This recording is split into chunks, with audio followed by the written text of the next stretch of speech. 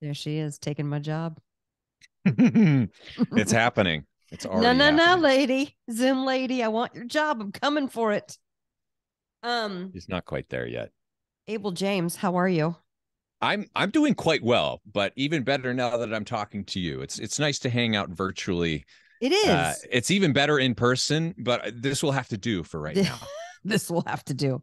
I need to get my butt over to Austin because I need to see you. Absolutely. I need to see Allison, and I need to eat all the brisket. Brisket. All the brisket. The fattiest, moistest brisket ever. It's the best in the Who world. doesn't choose the fatty end of the brisket? Who are these I monsters? used to be one of those monsters. I Oh used to when I God. first came to Texas way back in the day, I said, give me the lean meat. You're And like, all right, that sucker, here was you go.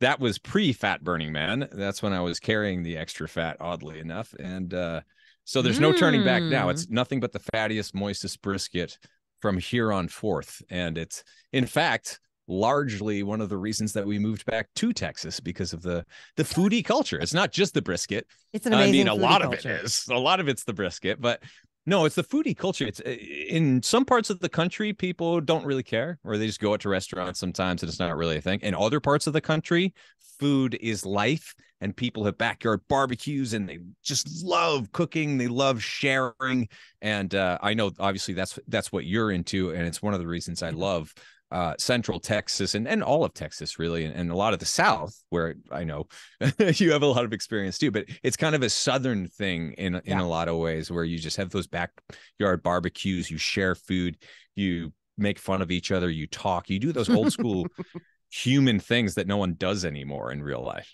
Eating, connecting, enjoying yourselves. It matters. It matters. It really does matter. Yeah.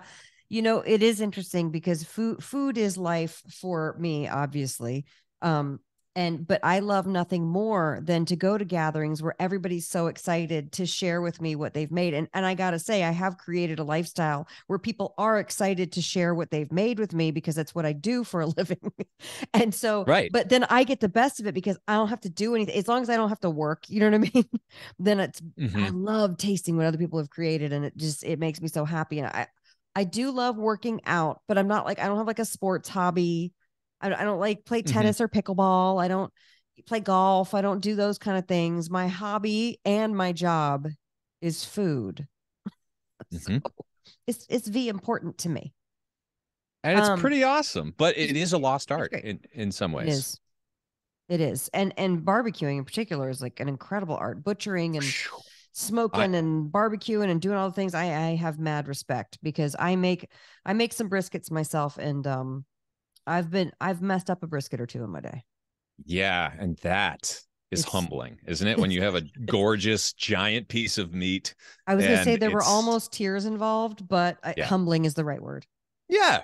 Well, it's they all have their own secrets here, and I am far from a pit master, especially when you're talking about the Texans and the Southerners who are real pit masters. But I'm just a little baby as it comes to that. I've smoked a couple of meats. I do a little bit of barbecuing, but mostly, like to your point, it's more fun when you can go to different people's places, and some of them are restaurants. Like getting to know the people who own the restaurants and barbecue places around here is a great deal of fun. But shifting that cooking responsibility from one house or one party to the next is really important. And the BYOB and BYO food type thing Mm-hmm. is something that I grew up with, but I feel like Yeah, it doesn't exist like it used to so much. And right. I really do miss it. And it's such a critical part of being human and making cooking and eating more enjoyable because it's splitting it up to the whole tribe, the whole community, and that's how it should be. But it's like now we're the odd ducks, we're the weird health nuts, and we're the only ones who cook anymore. Is what it feels like sometimes. That's very true, and it's interesting because I feel like my whole vibe is I basically learned how to cook from two places: from the ladies who bring the food to the church potluck, because Yep. I grew up, my mom's a minister, and then working for a catering company. So you learn to cut 4,000 bell peppers in a certain way, and you just get practice at it, right? Yep. And I didn't go to culinary school. I did, I obviously love to cook and all this. So it is interesting. And you brought up something that I thought was important that I think people are sometimes afraid to do, which is to go into restaurants and talk to the proprietors, talk to the chefs, make a human connection, because Yeah. they want to serve, they want to make you. So if you're the health nut and you're like, hey, I'm trying to do this thing and not have processed sugars and grains, and I want to do the wild diet, but I have to eat at this restaurant, you'd be shocked how much they want to provide that for you. They don't want to be jerks and kick you out of the restaurant. Yeah, to keep it on the point of brisket, one of the guys who owns a restaurant, the barbecue place here in town, he comes locally and has like a community event over here and shares some barbecue and whatever. And one guy was asking him, he's just like, is it a secret how you make the best brisket ever? He's like, no, I'll tell you everything.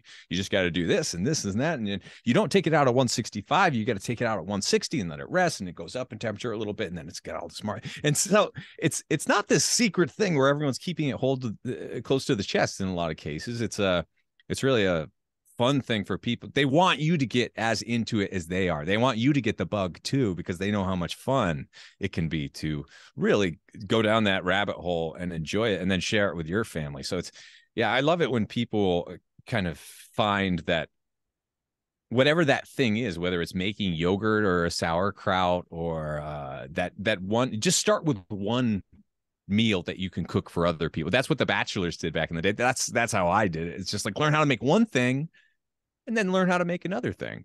Then you've got like 3 to 6 different things, and you can kind of show off, hey, I can make one heck of a chicken parm, or I can handle breakfast, or, oh, you want me to throw some salmon on the grill? Yeah, I think I could do that. Let's do the marinade first. And it's men, I hope you're listening. Yeah, exactly. It works. Exactly. But you don't have to learn how to do everything, and you don't have to go to culinary school, especially these days. But if you can just learn a couple of those quick little short order cook things, even if it's just learning how to make some scrambled eggs, make a decent breakfast and cook up bacon in your favorite way, learn how to do that. And it's, especially now, I'm sure you can relate. It's going to save you a lot of money and a lot of time, actually, when you add all that. Oh my God, so much.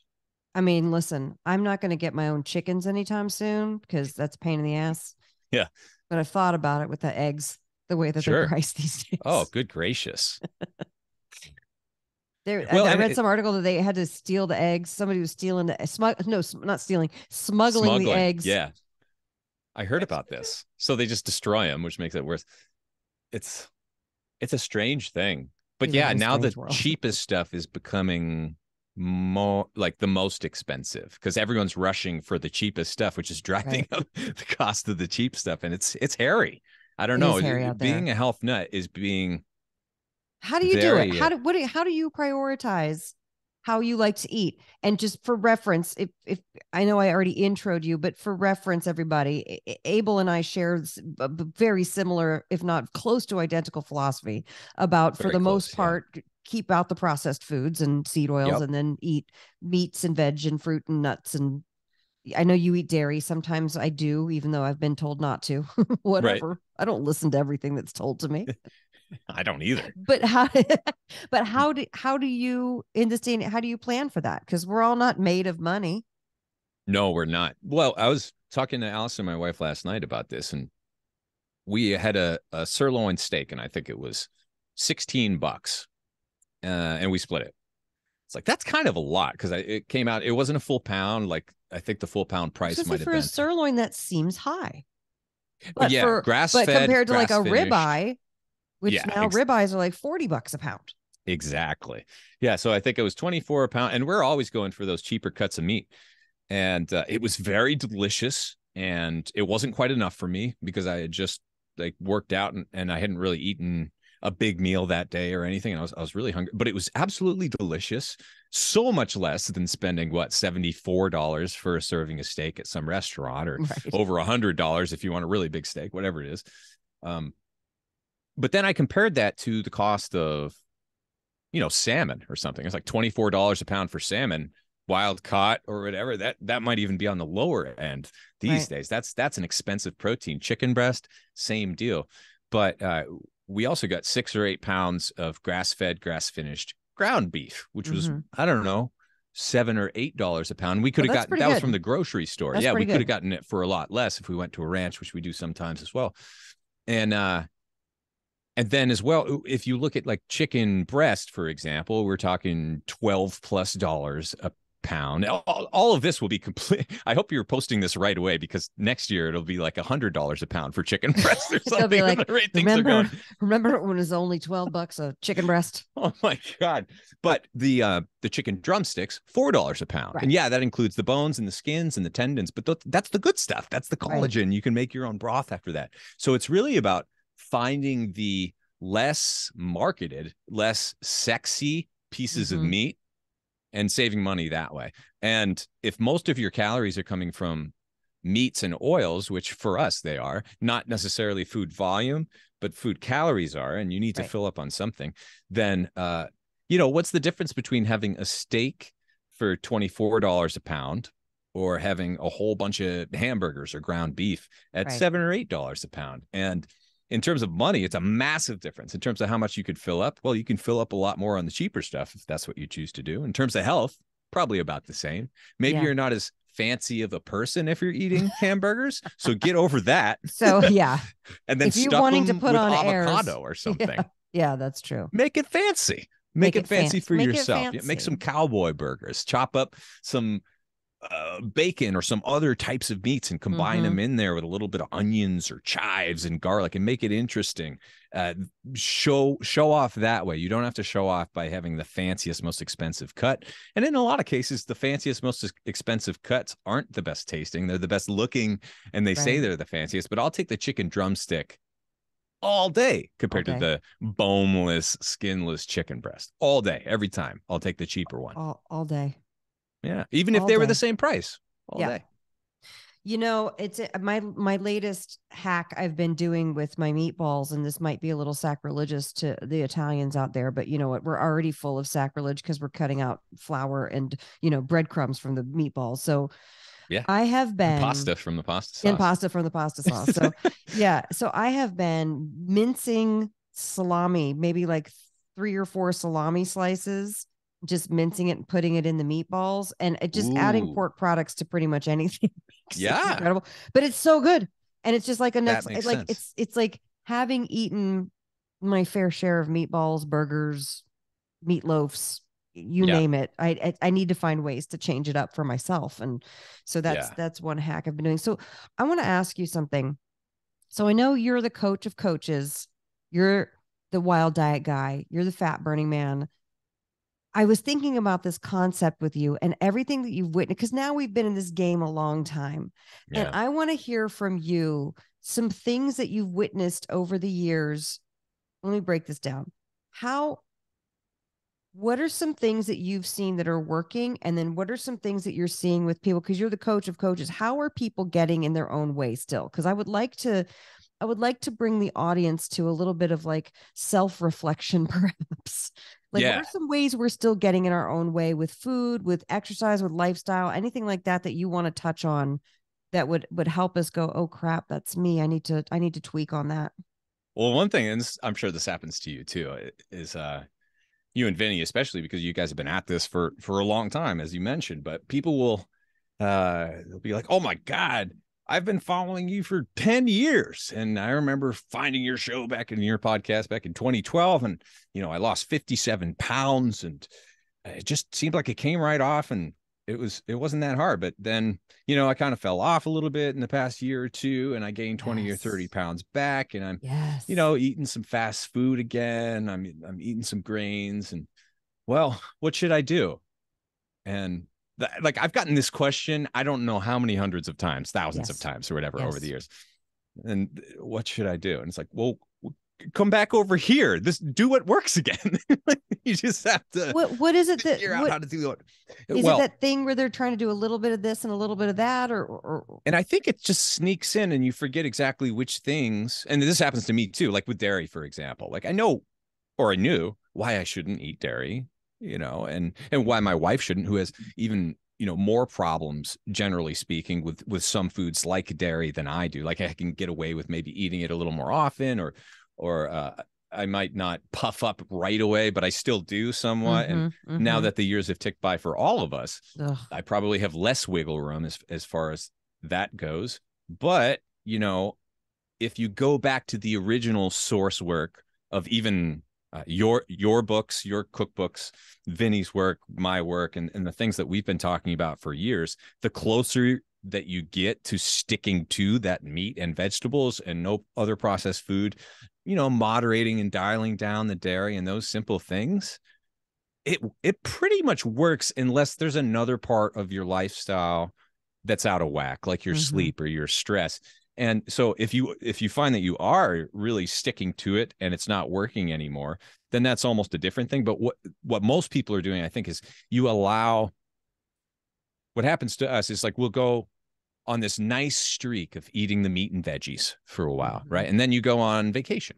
And then I'll have some pizza and we'll have some cake. And then since you're on the road, it's kind of hard to like pack up all those foods. You don't have access to your kitchen. So let's just get some cheese to snack on that, because we love sheep's cheese and we love goat's cheese and we love other kinds of cheese. And then all of a sudden, half your daily calories are coming from cheese and dairy, even though it's the thing that you're trying to moderate. But you forgot that you were trying to do that. And this is kind of your new little plan. Even you go back home and now the next time you're at the grocery store, you're getting all the cheeses instead of the meats, right? Because it's just like, I know I love cheese and I'm kind of eating this now. I'm on this ride. And it doesn't have to be cheese. It could be kind of anything. It's like, I love overnight oats. Let's go and get 8 of them, because like, I know I can get away with a little bit. So I think part of it is when you first find this lifestyle, you're like, all right, I'll commit to see if it works. And then it starts working right away because you're strict about it. And you're getting rid of all that bad stuff, or you're working on some autoimmune issue and you're being really strictly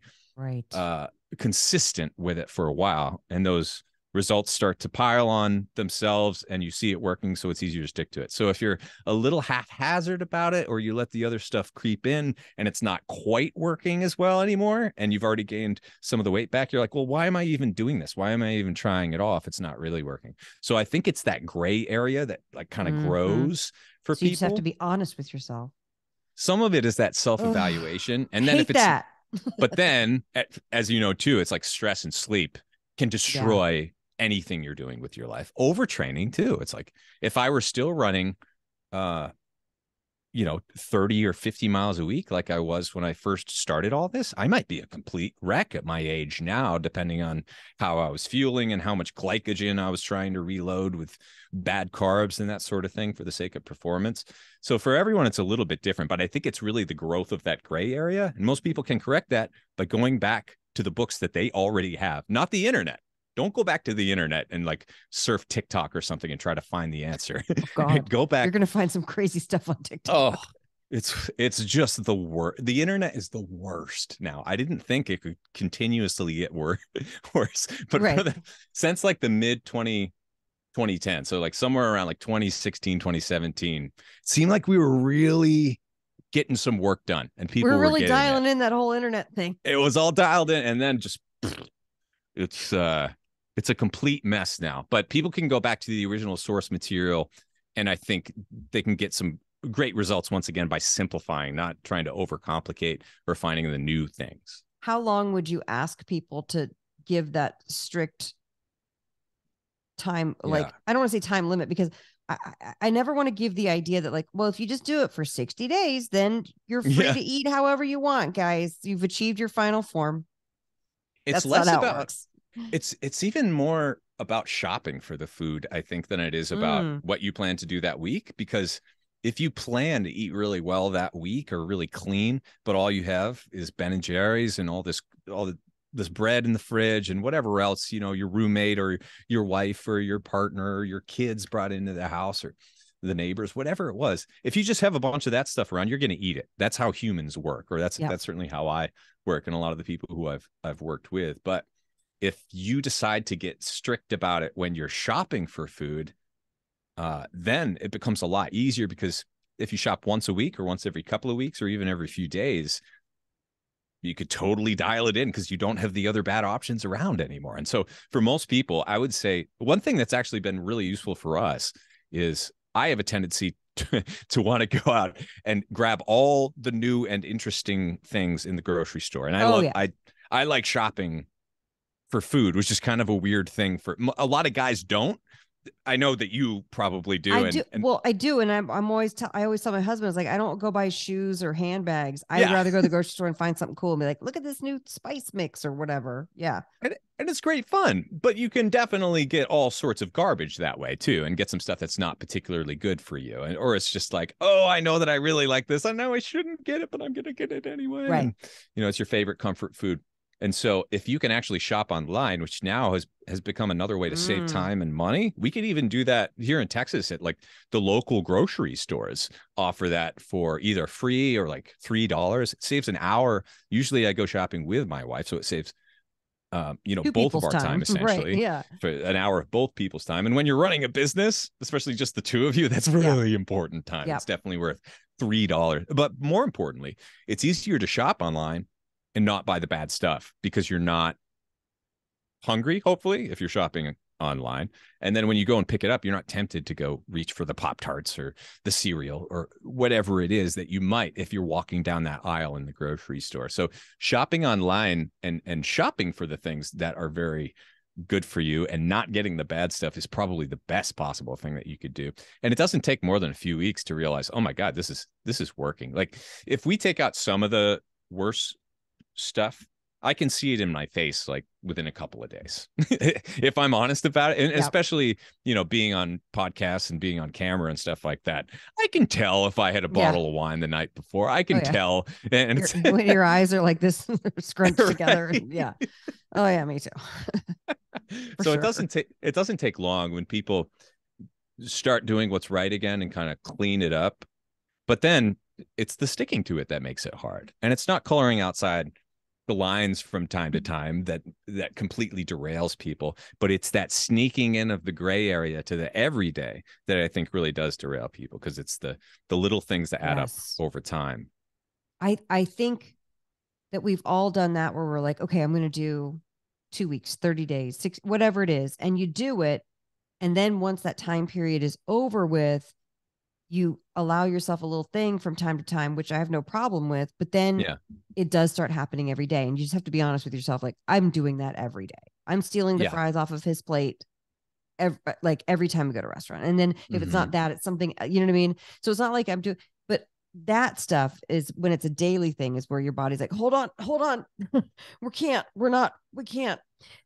My husband brought home some Girl Scout cookies and set them on the counter. Now, I haven't had gluten intentionally in over 20 years because I have celiac, but it was an interesting thing. So I always feel like I'm never tempted by anything with gluten. I'm used to just avoiding it. Yeah. And for some reason, every time, and they were sitting on the kitchen counter, and every time I would walk past those things, my brain started going, God, I want a cookie. I want a chocolate cookie. Mm-hmm. And I don't even really love cookies. Like, that's not my preferred thing. But just seeing it in the house triggered that thing in my brain. Then I was like, well, I could have a square of dark chocolate, or a little piece of peanut butter, a little bit of peanut butter or almond butter on the top. And it just, my brain started to go into that, like A Beautiful Mind, where it's like all these facts and making figures. Like, what can I do to make the low carb version of that thing? And it's trickery. I'm tricking myself. Yeah. And how do you help people? Because you have to coach people with their mindset. How do you help people with mindset with stuff like that? Mm-hmm. It's a hard one, because you're like knock it off. Yeah, I mean, you can say no and don't do it, but that's not the problem. The problem is almost always that they're not even shopping for it, right? They just see it.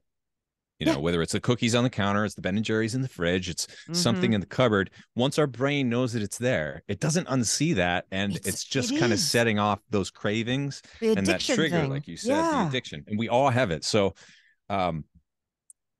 for example, the way that I keep myself playing instruments is by having the instruments around so I can see them. It's like there's a guitar right there, there's a piano right here, and so I play them because they're out. And if they're in the case, I tend not to. And I noticed that. Same thing with video games, but the opposite. It's like if the PlayStation controller is on the coffee table, we'll pick it up and we'll play that night.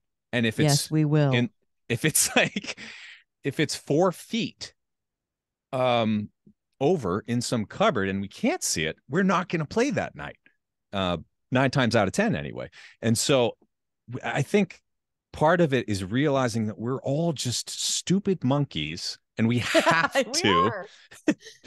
we have to account for that in one way or another, whether it's trying to replace a bad behavior or a bad craving with something good, or it's just, you know, for some people, you can't, like, alcoholics don't tend to go out to bars as much as people who aren't alcoholics, right? And so with food addiction, which we're pretty much all susceptible to a lesser degree for most people than alcoholics, you know, struggle with alcohol, but we all have this thing, and we're kind of walking into a bar every day, whether we're alcoholics or not. And so the more that you can massage your environment to make sure that you're not having to struggle with that, the better you're going to be. But I mean, how realistic is that with a family? Well, you can set up different cupboards, you know. It sounds silly, but this is what actually works for our brains and our minds, is get it out of your sight and have your own little slice of the cupboard where you have your foods that you know that are going to serve you when you get hungry. And maybe the other part of the cupboard that you put a lock on, or you put some tape over it, or just you commit in one way that makes it inconvenient for you to go into that cupboard. Or you just say, you know what? I know you're my husband, you're my wife. I know you want to eat this food. This is yours. If I start to eat it, slap my hand. Just, this is yours. Slap my hand, get me away from it, help me out. Turn us into a roommate situation at this moment. Like, we're not allowed to take your food. You have to get creative, because we all struggle with this, and you're never going to beat it for good. So it's more about like trying to find a way to navigate through that. How are you not going to eat the bread that's in front of you at the restaurant when you go out for some rehearsal dinner or whatever it is? Because it's going to happen. Mexican restaurant that it's endless. It's never going to end. Never going to end. So you have to find a way to deal with it. Cheap food that will make you sick will be constantly put in front of your face. And sometimes it tastes really good, or at least it gives you the feeling that it tastes really good. So you have to figure out. I would add on to that too. If you've got a few $100 to spend on your own, like, self-quantification, get one of those newfangled continuous glucose monitors, eat some bad food and see what happens. 'Cause it's gnarly. It's gnarly. I can't wait till CGMs are covered by insurance. Hopefully it's not that far off. For everybody. It's an expense, but when you look at health expenses or even nutrition expenses, it's really not that outrageous. It's a pretty dang good bang for your buck as far as the other things out there. Talk about that. I had a great experience using one and doing different experiments. Talk about your experience with CGMs. Yeah, really interesting, because it's like you want to confirm everything that you think you know. And for the most part, that did happen. Some of the surprises for me were based on the way that I eat, where I'm not really sitting down and eating a large quantity of carbs, like, ever. Every once in a while I will, and I'll backload them after a big run or something, because I'll run for 5 to 10 miles. And, you know, if I'm doing a big one with sprints, I noticed that almost nothing will spike my blood sugar faster and harder than being fasted and sprinting, or being fasted and getting mad. Because you raise your cortisol? Yeah. So it spikes my blood sugar and then it crashes hard. So your body is really your cortisol is making your liver release more glycogen, your organ. Is that what's happening? Well, I think so. Yeah. And I would have to figure it out a little bit more, because it is a bit circumstantial. But some of the times it happens from, I'm stressing my body out on purpose, and I'm mobilizing the glycogen, and I'm doing my big athletic thing.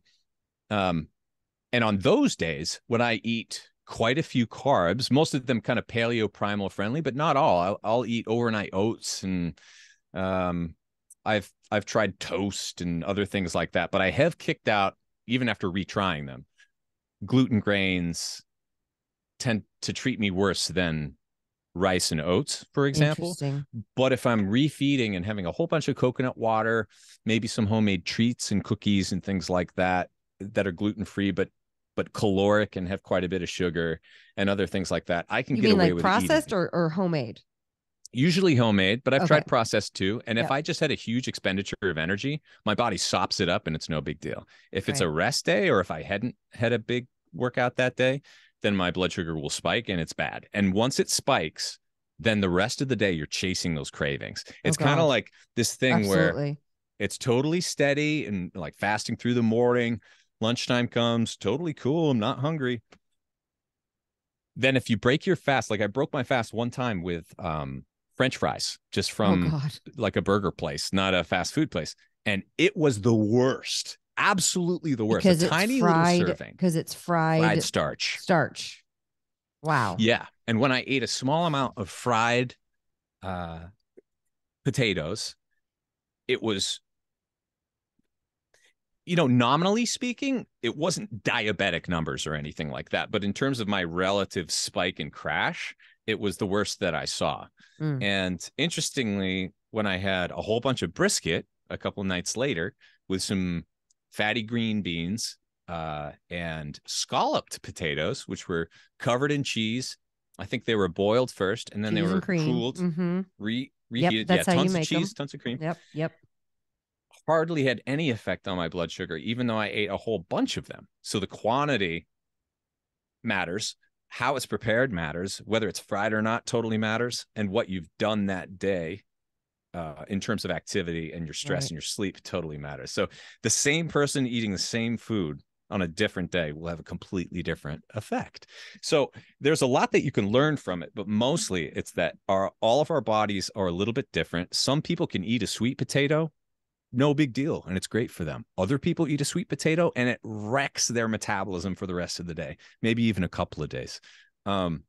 Drinking a couple of glasses of wine, no big deal.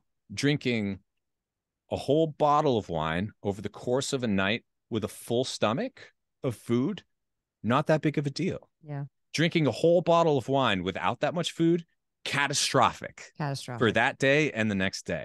And so like some of these things where you hear well, don't drink on an empty stomach and make sure you get a good meal in, we're very much confirmed by wearing the CGM, and then I combine it with like the Aura ring, and I've got a Garmin watch for my training and runs and that sort of thing. Aura ring. Yeah, and it's fast. This is a huge opportunity for people, especially when you can combine those two different things, because you can see when you eat those French fries or when you skip lunch and then you go to happy hour, but you didn't fill up your stomach. It's like, oh man, that freaking wrecked me. And if you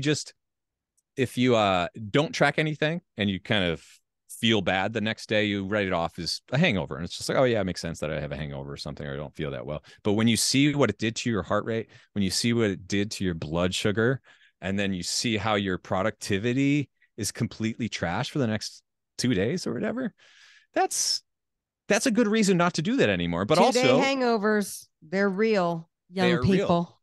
But Italians, they'll eat a big meal and they'll drink wine all night, and they seem fine the next day, a lot of them. And they'll have limoncello or grappa at the end of the night, and then they're fine the next day. So it kind of explains that a little bit too, where you can have your cake and eat it too, sometimes the right way, but there's kind of a right way for your body and there's a wrong way for your body, and we're all a little bit different. So that's why it's important to do that some amount of tracking, I think, and not get obsessed with it or do it forever, but just like experiment on yourself and see what doesn't work. I was going to say, what would you advise would be the best way in for a CGM? Like, how much time should you give it? When should you start experimenting? How do you figure out your baseline? Like, what do you do in case somebody's like, you know what, you guys have convinced me, I want to go and get a CGM? Yeah, well, there are a bunch of different ways to go about it. There are different companies, levels, Nutrisense.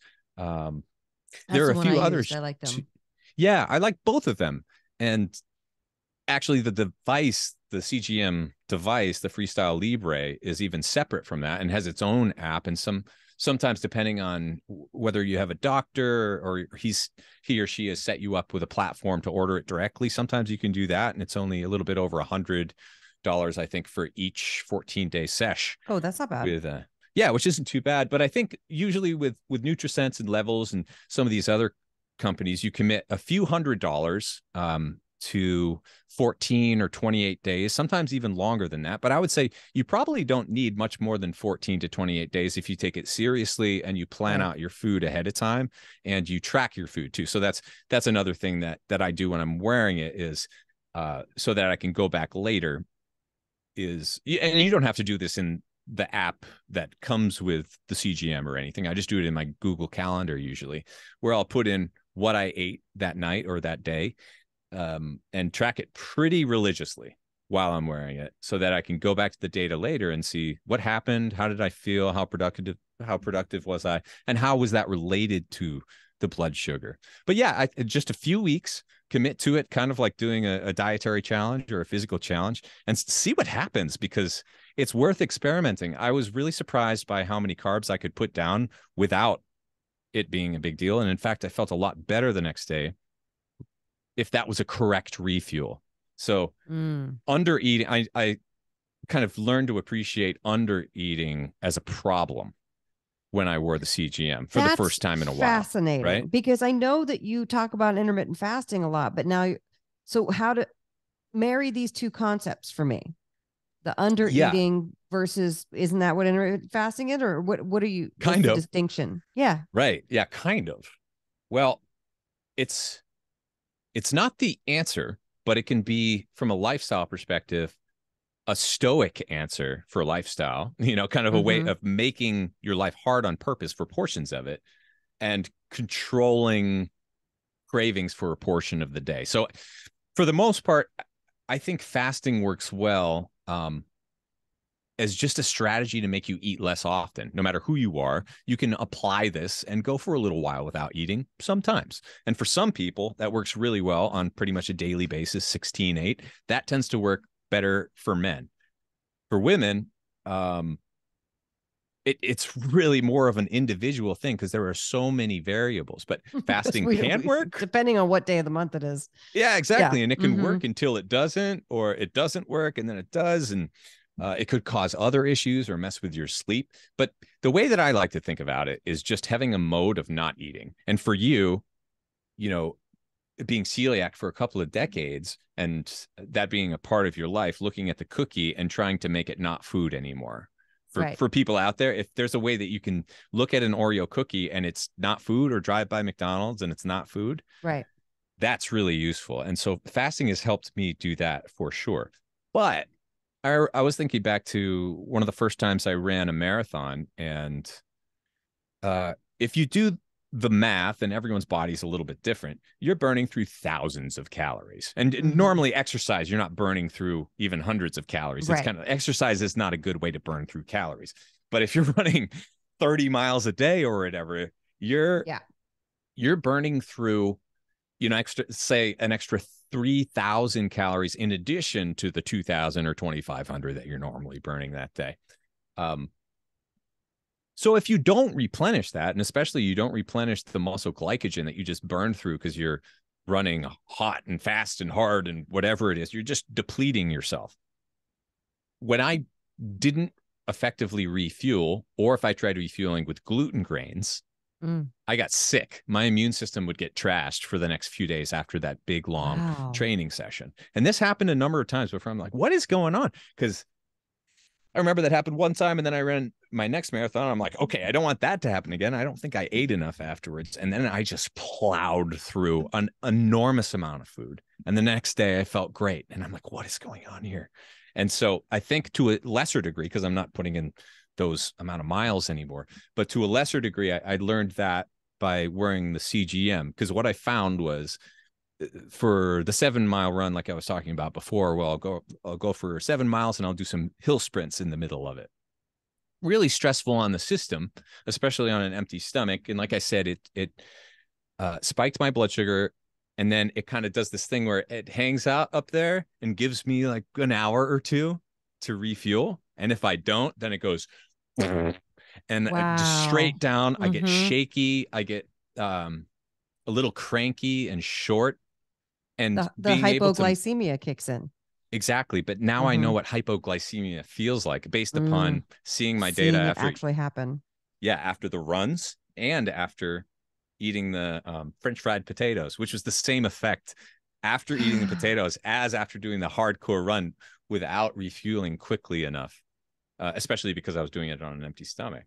So that's really interesting when you can link how poorly you feel to something you did or didn't do, especially if you're not eating enough. I think that's extremely important. So for some of the women who I've been around and worked with who have done fasting, now knowing what I know about the feeling and the mental state of hypoglycemia based upon the data that I've seen, it's pretty obvious in a lot of ways when someone is entering that phase of under eating. You need to refuel, and it's too late. Once it's already too late, it's hard to get back to that normal level. You're kind of riding that seesaw again for the rest of the day.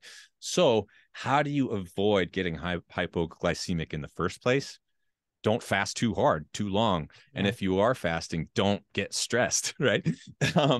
That was the other big piece that I'll just quickly share. Because fasting is already stress. It's already stress. Yeah. And you can't just keep layering that on and expecting it to work. But yeah, I'll just finish by saying one thing that really surprised me a couple of times was I was not eating. It was the morning time, and I typically don't eat until noon anyways, or ish, sometimes a little bit later. And one particular day, I looked at my calendar, and there was like nothing really on it. I looked at my CGM data, and there was this huge like spike for me, and then a crash right after that in the morning. And I'm like, what happened there? I didn't exercise. I wasn't doing interviews. I wasn't really. Oh, I got really mad. Someone said something that I was gonna say, you got an email from some D-bag. Yeah. Something, and I'm not even gonna say what it was, because it wasn't even major, but I got mad. It never is. Yeah. You just get mad over dumb stuff. Yep. And that was enough to just derail my metabolism for the rest of the day. And that wasn't quite as bad as like not properly refueling after a big long workout, but not properly fueling after a big long workout is probably the same thing that happens when you take on so much on your plate and you're taking the kids to school and you got to do this thing for work and then you got to get ready for lunch, but you haven't fueled yourself up.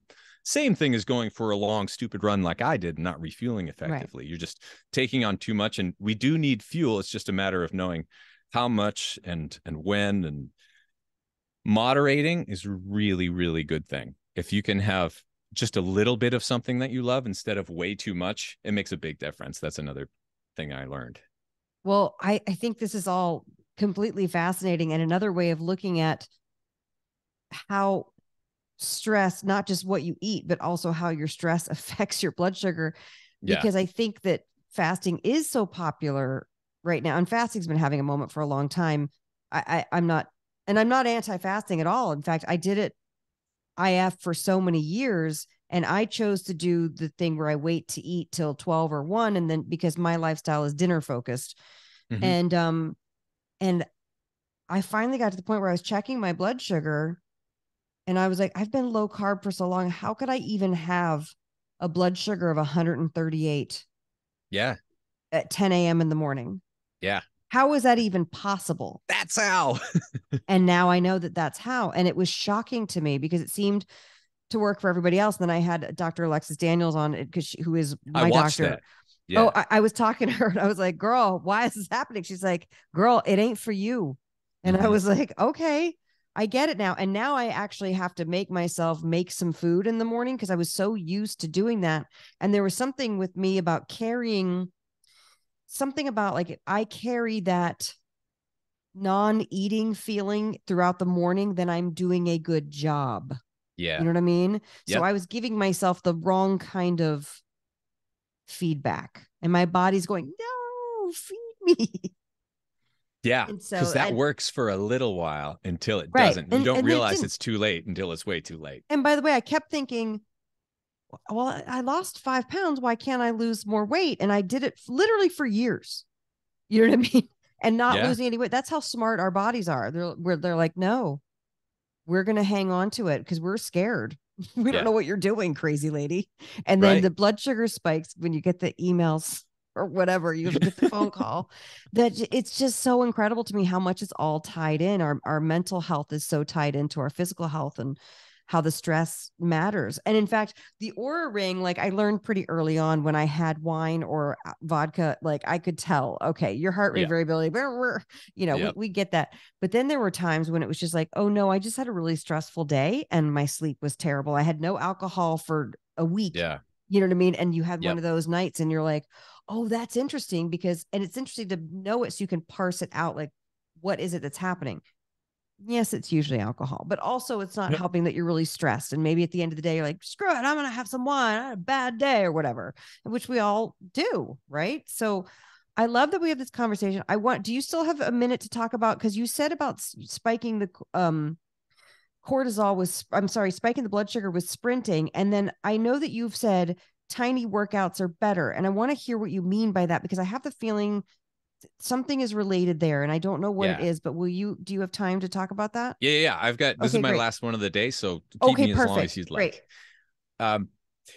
That was, I forgot to mention this earlier, but another big learning that I had from multiple CGM experiments was that if I am eating carbs, or if I am eating something that I know is likely to spike my blood sugar a bit, then there's a fantastic difference between a rest day where you're just not doing any exercise and around the time of your meal going for a 5 or 10 minute walk, or doing 30 or 60 air squats, pumping out some push-ups, doing some kettlebell swings. Not all of those things, just one of those exercises right around the time of your meal. As a method of blood sugar management. Yes. Got it. Okay. Yeah. As a method to open up your body to receiving, your liver and your muscle to receiving those carbs that are coming in, or whatever else might be spiking your blood sugar. Doing something you don't even have to get to the point necessarily of sweating, but just doing some really minor 30 to 90 seconds of some light to moderate activity makes a massive difference. But the best thing that most people could do is just to walk around most meal times. It's like you're a different person. If you look at the data, it's almost like a different body on the days that you went for that small walk right around the time, especially after you eat, right around that time. It almost took the spikes away for me. Even when I should have really had one, it kind of took it away. And then to also jump on your last point, drinking alcohol, you can see, and usually has a moderately negative effect or a massively negative effect if there's a lot of it, but it was almost the same as sugar. Sugar and alcohol looked pretty much the same if I was having a lot of it. And you're even saying distilled alcohols. Yes. Not just wine well, I don't drink beer, so I don't even know what the comparison would be, but wine wine definitely, wine has residual sugar in it, but distilled alcohol has allegedly 0 grams of carbs. And allegedly, if you're just putting in soda and a squeeze of lime juice, you shouldn't be spiking anything, right? But I guess you are. Kind of, or it'll disrupt your physiology the following day. But there's a big difference between having 1 or 2 and having 4 to 6. Oh God, yes. Like huge difference. Well, and I'd say you're a man, you can say 1 or 2. I would say for a woman, 1. I would say for a woman, there's 2, you're already. I think you're right. You're pushing it. But I did drink a whole bunch of near beers, some of them gluten containing, some of them non-gluten. And interesting. Near, like 0 alcohol beers. Right. Like the O'Douls or whatever. Yeah. Yeah. But they have some ones now that I kind of fell in love with, because it's this whole like microbrew scene that's popped up in the non-alcoholic beer thing. That's they great. even have some gluten-free ones as well. And those, my body seemed to just soak right up. It wasn't really a big deal. Even having 1 or 2 beers wasn't so bad. I thought it would be, because some of them are like stouts and the sugary porters, with 20 or 30 grams of carbs, a lot of that being sugar. Right. And I'm like, well, how could I drink that? And it's why is that not so bad? Well, I think part of it is that the alcohol lowers your blood sugar, whether it's wine, true. It does, or the beer. But I'm like, so how, if my blood sugar isn't spiking while I'm drinking all of these sugary carbs, am I gaining weight? Am I gaining fat as this is happening? And I think the answer is yes. I think you can gain a fair amount of fat and weight, even if you're not spiking your blood sugar, or at least that's what I learned in this experiment. Yeah. So there are so many factors to account for it. Just because you're winning in one of them doesn't mean that you're winning in all of them. And that's the other kind of thing that you learn, is you can get away with some stuff, but it's going to be at the expense of something else. If you can really enjoy having a couple of near beers and get away from the alcohol and do it sometimes, I think that's great. And I love being able to add that in, and it didn't have the negative effect that I thought it would. Being able to have a sugary beer every once in a while and not have it completely destroy me is great. But knowing that having a 6-pack will absolutely destroy me for the next days makes it a lot easier not to. I mean, 6 beers seems bonkers these days. It sounds bonkers, but I guess if you're if you're a beer drinker, it's easy to drink that much, because I could drink, let me put it this way. I could drink 6 bubblies or Waterloos, which are now apparently completely tainted with junk and crap and are going to make me die. So I could drink throughout the day. So yeah, that's what it is, throughout the day. Yeah. Yeah. Or throughout an afternoon, or if you're at a barbecue, or if you're at a football game, or just something like you're at that dinner that goes on all night. It's like, right. How can you drink a bottle of wine over the course of the night? Well, because it's just like 4 glasses and you're there for 6 hours. And so that's how it happened. But there's a magnificent difference between those things. And every once in a while, if you're not drinking too fast and you eat enough quality food, then it's not the end of the world to enjoy that bottle of wine and kind of live that Italian lifestyle. But I would argue that it's also not optimal to do that all the time. Right. Which some people say that whatever they're doing is optimal all the time. And that's just not true. I think having a diversity of experience and foods and the way that we're living, like sometimes going out and drinking a bottle of wine over the course of a half day or a half night or whatever with your friends might be the best possible thing to get you solid sleep the rest of the week, because it's worth it. You had fun on the weekend and now you're ready. Like Monday comes and you're going to eat right. You're going to do your workouts, and you left the weekend back in the weekend. So there's no right, correct way to go about all this. It's about learning who you are. But I think learning your boundaries. Yeah. And knowing that some of it, you can have fun with it, but moderation is a huge skill. If you can build that out, then really use that as much as you can, because having a little bit of something delicious doesn't have to turn into some massive binge. And by the way, I will say for those listening who may be rather new to this, you might need a little more time. Yeah. And so you hear the moderation thing, you're like, but I've tried moderation. I'm like, and remember back to the beginning of this conversation where we said, you can't, this won't always apply. And it's always a work in progress too. Mm-hmm. Like it's always like you're trying to figure it out. I really want to have the thing. Okay, have the thing. Well, I really want to have that thing. Okay, have the thing. Okay, well, now I've had too much of the thing, and now I have to, you have to dial it back, and that's okay. And I always tell people it's part of the process, because you're never going to achieve your final form, but as long as you stick mostly to it, you're going to be in much better shape. And I really appreciate you taking the time and having the conversation with me. Absolutely, I love. And by the way, even if you're not having any carbs at dinner, going for a walk after dinner is always a good idea. Every time. Yeah. That's never you're never like, you never make it. I challenge anybody to say a couple of things. Number one, nobody ever comes back from a walk and is like, I wish I didn't go on that walk. Yeah. And then I was going to say something about sex, but I didn't want it to get provided that you're having sex with somebody who wants to have sex with you. That's what I'm saying. Nobody's ever said like, oh man, I wish I didn't do that. You're always like, yay, I'm glad I did that. Of course. That's also true. By the way, it is right. That's more of my messages to my girlfriends who are very tired and raising a lot of children. Don't want to like, do it, girl, get in there. You're going to feel good about your choices. This went off the rails, but going for walks, having some moments with your significant other are always a good idea. Connection. Yeah. Being good to ourselves is extremely important. Knowing that this can be fun, and that you can be a health nut and still enjoy your life is a really important thing to realize. And it's been coached out of a lot of us. Oh, that's very true. I wouldn't do it otherwise. This whole health nuttery business wouldn't be worth anything if we couldn't have fun. Oh, I think that's probably why I kind of have my last holdout temper tantrum about dairy, because I feel like, to me, dairy's fun. Yeah. Dairy is an enjoyable thing. So from time to time, I'm going to enjoy myself with it. But for the most part, no, you're absolutely right. And I think that we also associate fun with junk food, with alcohol, with behaviors that we know don't necessarily serve us.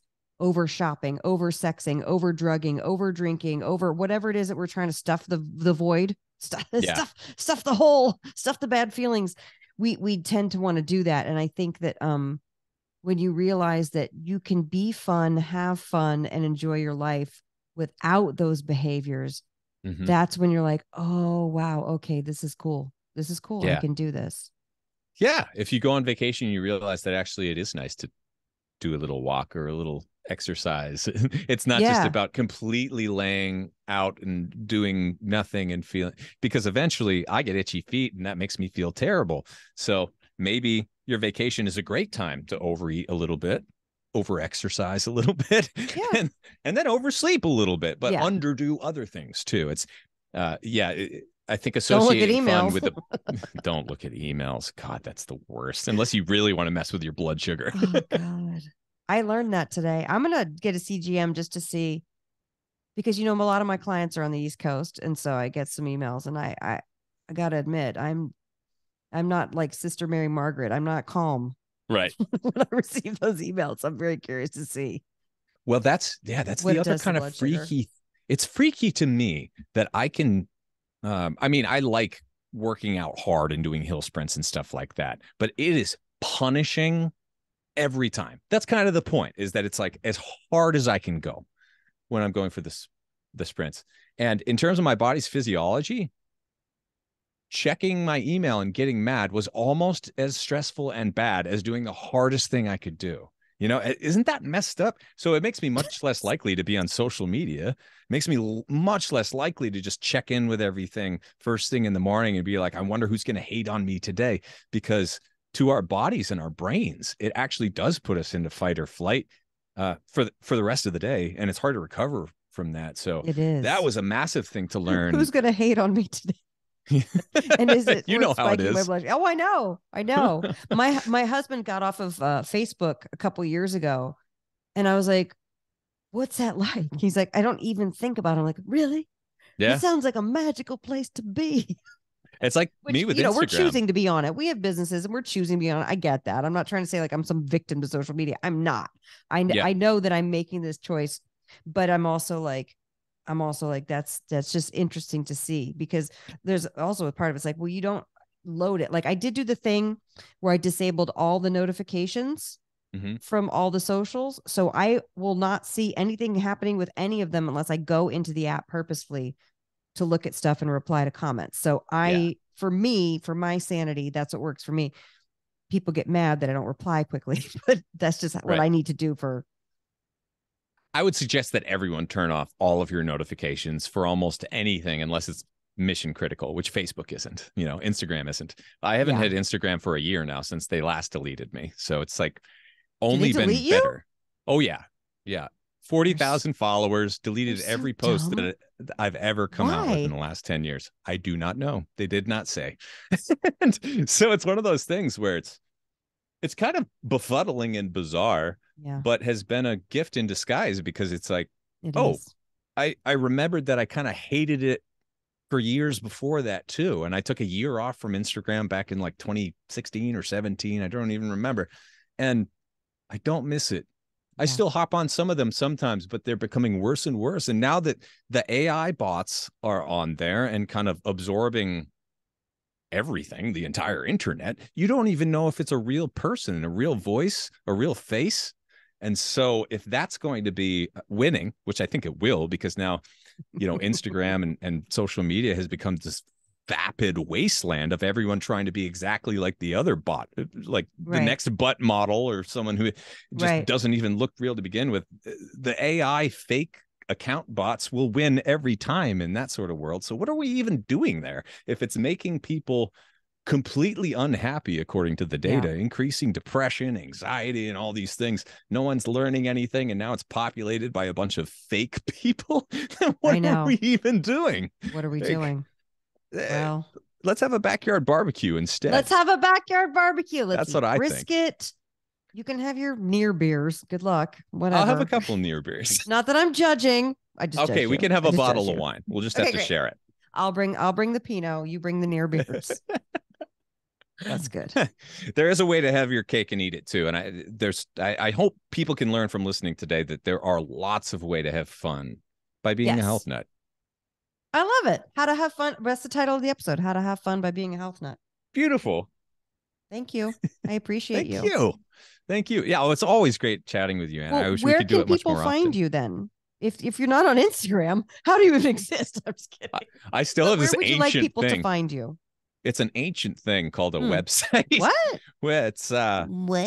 fatburningman.com is also the name of the podcast, Fat Burning Man. And there are lovely people like Anna who show up on there and share their knowledge. And if you are going to spend time on the internet, the way that I like to do it, not that this is the right way, but it seems to be the least damaging to my blood sugar, is listening to long form interviews with people you know or trust or can vibe with in one way or another, and going to old school websites every once in a while, but mostly steering clear of all of the feeds, the feeds and the algorithm stuff.